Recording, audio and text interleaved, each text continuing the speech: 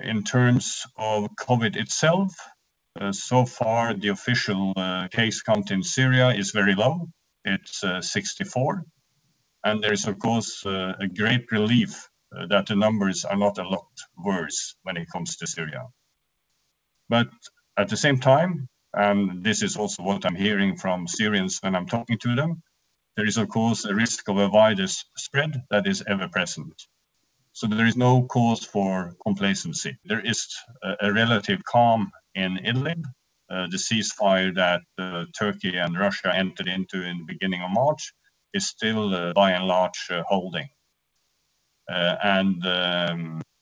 I've said that this is indeed good news, but I've also warned that hostilities could resume and that would have devastating consequences, of course, not only in Idlib, but in many other parts of Syria as well. So obviously, very important that the US and Russia continue to work together.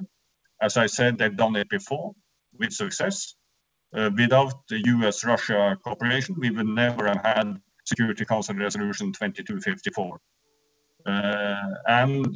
So my appeal is for them is to strengthen that cooperation and to move on and to support the process. As soon as the pandemic situation allows, they have agreed to come to Geneva.